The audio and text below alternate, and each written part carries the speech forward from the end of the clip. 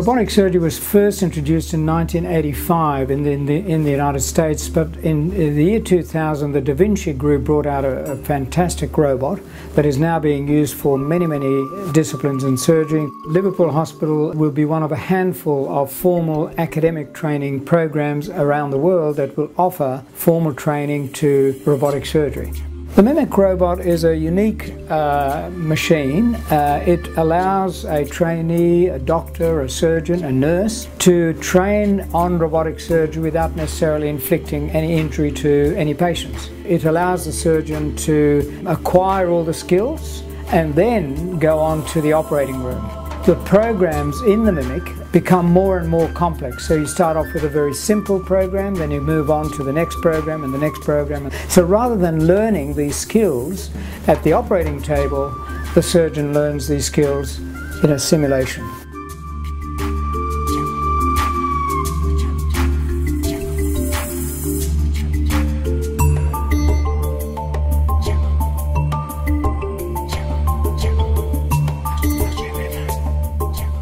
This is a great project, very exciting for Liverpool Hospital. We will become world leaders in this type of project.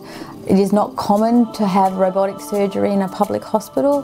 There's been a strong community focus on fundraising and being involved in this type of project, and the community see the benefits to not only themselves but to their families and the rest of the community. So we've started off with the urology group, then we're going to move into gynae-oncology, then we're going to move into colorectal surgery, and then we'll move into ENT and head and neck surgery. So there are significant groups and senior clinicians already at Liverpool Hospital that have been trained in this type of technology, but moving forward we're going to train the next generation of surgeons.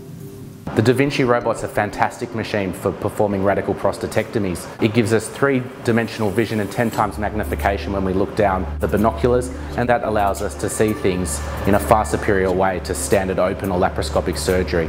The benefit of doing this is that we're able to get a fantastic view of the nerves which supply erections, as well as the muscles which control continence in men. It also allows us to have the best chance of curing patients with prostate cancer. It's extremely exciting that this world-leading technology will be available at Liverpool Hospital and that we'll be able to use it for all of our patients who come through this great hospital.